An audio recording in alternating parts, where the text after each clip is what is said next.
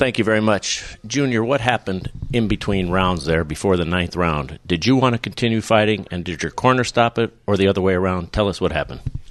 My elbow went in probably round 4, and I couldn't keep him off with my left hand, so I battled through it for a few rounds, and the pressure kept coming on, and it was like, I can't keep doing it. I kept switching, which was working to an extent, but I wasn't able to box the way I wanted to. I didn't feel good. I didn't feel good at all, and we just decided that it was time to let this one go. So you stopped the fight, or your corner stopped the fight, or was it a mutual agreement? It was a mutual agreement. As much as I wanted to do it, I just wasn't able to do it. It's not that I wanted to quit, because I wanted to win. I knew it was a close fight.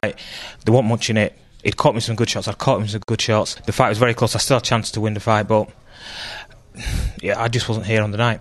You told us in the pre-fight meeting, this is my future. This is my present. There is no tomorrow. I have no plan. Yep. Was this your last fight? No. I don't think it's my last fight. I've got to decide exactly where I'm going now and which way I go about it. I'm going to sit down with Dominic, Brendan, McKenzie, and we'll talk about where we actually go from here. But at the minute, I just want to get away from it for a bit, see how my injuries, see how my heals up, and go from that. Junior, we appreciate your time. Thanks for letting us in your locker room. Thank you. All right, Gus, back out to you. Okay, Jim, so it seems to be that Witter kind of had a meltdown in the ring, and mentally he couldn't do what he wanted to do, and it frustrated him, and therefore he decided to stop. That, and obviously the right elbow injury that he made some reference to.